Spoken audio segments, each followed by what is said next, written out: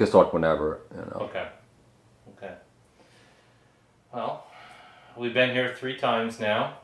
Yeah, so it's basically been an annual thing. We missed last year, but yeah, we've been here 3 times, and I mean, personally, I just love coming to getting away from it all, to unplug.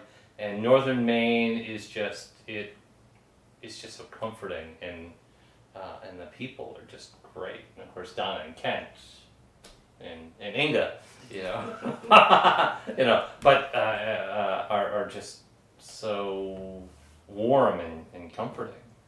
You can't go anywhere else and get the personal attention that we get here. We've been on other retreats, and we've been to other places, and there's such a warmth and a special attention that you get here.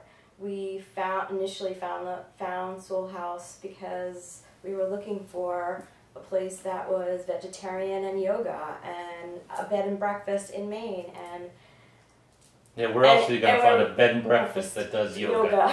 I mean, you know, and we found it, and that's why we keep coming back.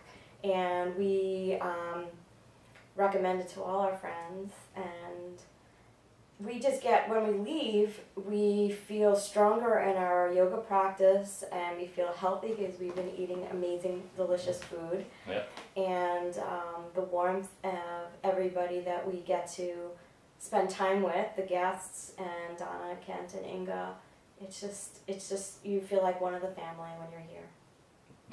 One of the family, yeah, that's a great way to think about it. I mean, but it's with having an expert yoga teacher. I mean, a very experienced teacher that can really help me. You know, I mean, I did handstand this morning. I mean, I've been trying for months, and I finally, with Donna's help, was able to figure out just what I needed to do to get my body situated so I could actually get into a pose I've been trying to do for literally months.